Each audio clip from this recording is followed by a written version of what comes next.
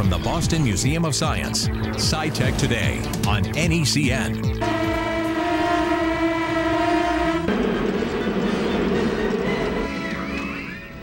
No one likes a bee sting, and our fear of bees is a common Hollywood theme, as you just saw there in the 1978 film The Swarm. But a recent study suggests that bee toxins might actually be useful in the fight against cancer. Joining us now from Boston's Museum of Science is nanotechnology correspondent Alex Fiorentino. Alex, good to see you, and I like the costume. What's up with that? Well, you know, anything for science, Karen. Obviously, nobody really likes getting stung by a bee, and it can even be dangerous. As many as 50 Americans per year die from allergic reactions to bee stings. But what actually happens when a bee stings you is that it injects you with a poison, a toxic chemical called melittin that actually kills your cells by destroying their membranes. Now, scientists have known for actually quite a while that melittin can also kill cancer cells. Japanese researchers first used it against ovarian cancer cells back in 1989. But the problem is that melittin doesn't just attack cancer cells, it also attacks pretty much any other kind of cell that it comes into contact with.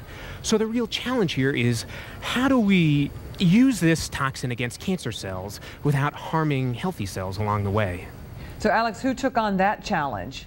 Well, actually, it turned out that a pair of researchers from Washington University in St. Louis were perfect for this problem. Dr. Paul Schlesinger was an expert on melittin, and Dr. Samuel Wickline had been working on tiny nanoparticles to deliver drugs to tumors. So they worked together. They actually took a tiny nanoparticle that Dr. Wickline had been using, basically just a drop of oil a few millionths of an inch in diameter, and they covered it with melittin. So imagine that these little tacks are the melittin molecules.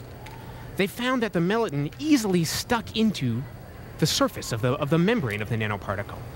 And voila, they had created a tiny carrying case for these melittin molecules. They called this device a NanoBee. That's appropriate, wouldn't you say? Well, so I would. What do you do with that then? Well, to explain this, we've got a short animation that we put together here at the museum. So what you should be looking at is a greatly enlarged computer model of a tiny nanoparticle, and the red dots all over it represent the melittin molecules. So they inject thousands of these nanoparticles into the bloodstream, and the nanoparticles are targeted to tumors. So they attach to the surface of cancer cells, and the melittin flows across onto the cancer cell membrane, and it destroys it. It kills the cancer cell. But how is this, Alex, different than other targeted cancer therapies? Well, most other cancer therapies attack cells on the inside, but cancer cells, in a way, are kind of smart. They can develop defenses and resistance to these drugs.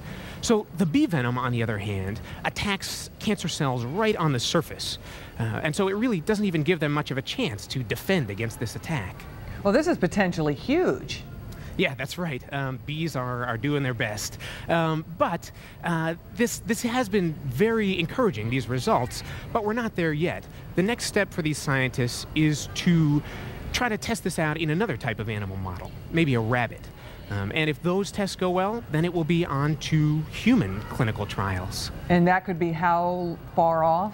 It's hard to say. They're going to start talking about the next animal model later this year or in the next year, and then the clinical trials will be sometime after that. Well, Alex, it's been absolutely fascinating. Thank you so much for joining us. And hey, I might want to grab that bee costume from Matt for Halloween. He's been talking about needing one.